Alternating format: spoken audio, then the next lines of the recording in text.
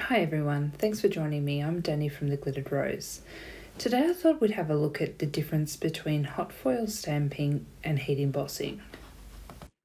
This first card displayed on your screen is done by hot foiling. This second one I heat embossed. I embossed it twice. So I embossed it, inked it, then embossed it again. And what's quite different is that it changed the colour quite a bit. I'm not sure why the colour is different on the embossed card. I'm wondering if there was some powder left on the cardstock and that may have altered the colour of the ink. I'm not sure. Either way, it's quite pretty, but the results are quite different. So for the heat embossed card, I used the Embossing and Watermark ink pad from Hero Arts. I also used the Hero Arts Gold embossing powder. It's very pretty. It's very fine and it melts so beautifully. The Hello Friend is a hot foil plate, which I've better pressed. I know this isn't recommended, so don't try it if you're not confident. And the With Sympathy was hot foiled. The set that I used on these cards are from Pinkfresh Studio, Pretty Blossoms. I used the complete set, which is their hot foil plate, sorry, their rubber stamp, their die, and their stencils. I think it's an older set, but I think it's so pretty. And it worked well because I have both the hot foil and the stamp. Let's build a card together. I'm starting with Cherry Blossom. I'm just going to pop some ink down through my stencils. I think for this video, I'll just show you ink blending on one card. You don't need to see it twice. And I might cut out the bits that aren't interesting.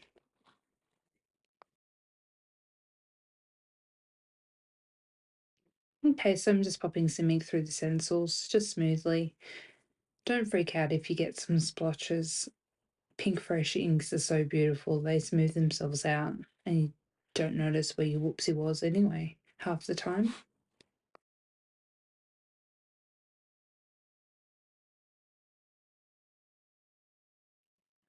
Okay, so the second stencil is on and we're going in with Peony. It's just a little bit darker than the first colour, giving you that natural light and shade. Just ink blending like we did before.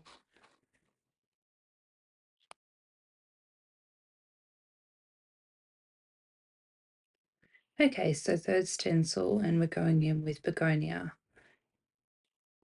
Another darker colour, but same in the same family. It's very pretty. There's only a few details on this one. This one's a nice easy stencil to do. It's nice and easy to line up. I enjoy using it. There's no frustrations like some of them. So fourth stencil is Mint. I love the fresh colours of Pinkfresh. They really are nice and fresh. I really enjoy using them. I'm still learning to use their blending brushes. I find the tips are a little bit longer than other ones, so I don't find them as easy as some other ones, but I'm sure you need to get the feel of them first.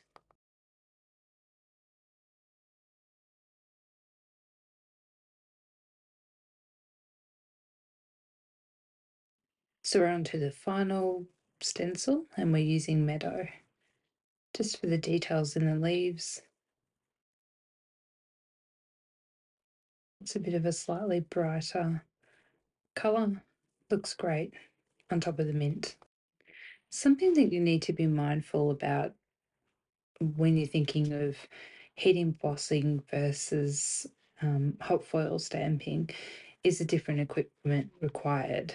You need to have a die cutting machine and a hot foil system along with foils. For heat embossing, you really only need your heat gun, embossing powder, and ink pad that can be embossed. There's also a larger learning curve with hot foiling. Okay, so this is done. It's looking quite good, and as you can see the lovely sheen from the foil. It really foiled beautifully, just perfectly. First attempt. Very impressed. And here's one I prepared earlier. Off camera, I heat embossed this and ink blended it in the same way that I embossed the other panel. As you can see, the colour's quite different. I think it's pretty. I actually heat embossed this twice using my Misty. I've die cut my images out and popped them on a card base with a black card panel, just for that added thickness. As I mentioned earlier, I've used the Hexi Gem Sentiments by Spellbinders. One's been better pressed and the other one has been hot foiled. And I'm going to pop them up on pop-up foam just to give them that extra dimension. It's only when I watch these videos back do I realise how much time I waste just making sure that the placement's correct and that it's straight and it looks right. I swear, I could be a quick card maker if I didn't faff about so much. And of course, I've got to put on some gems or some crystals or something just to finish it. So this is what I'm doing here. I'm just using Pinkfresh gold pearls, and I think I end up popping 3 on each card. And we're all done with crystals and the cards are finished. So with Sympathy is the card done with hot foil stamping. And I think it's so elegant and smooth. I think this one's my favourite. And Hello Friend has been done with double embossing. And I think it's quite stunning with the thick gold lines, but probably not my favourite. Be sure to comment which one you like the most. Thanks for watching. Till next time.